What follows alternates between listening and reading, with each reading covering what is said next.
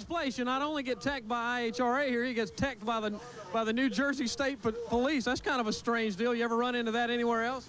Yeah, they teched me coming out of the hotel bar last night a little bit just to check my nitro level, and I was okay though.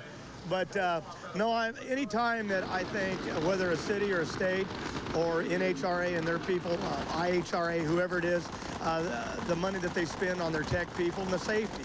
I mean, that's what it's all about. If IHRA, just like the local police force, didn't keep a lid on everything, it could all get out of hand. So as much as for the safety of the spectator, I respect, you know, what IHRA does, and Billy Myers with his new series that he has, the way they push the rules. And anytime the police will come in and keep an eye on us, you got a safe race, and you don't have a spectator getting run over, some young kid, by somebody on a motorcycle flying through the pits in a hurry.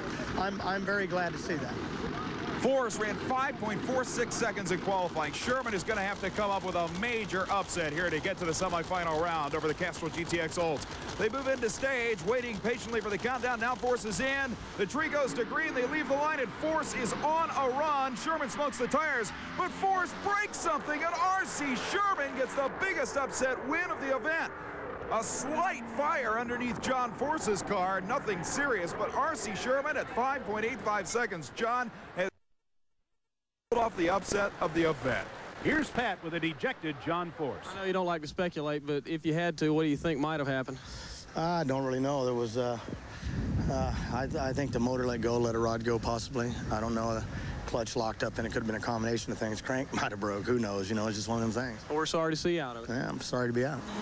As we listen to a noisy spool, under the body, a ventilated block. John Force returns to the pits, and we get back to more funny car drag racing at the Summer Nationals.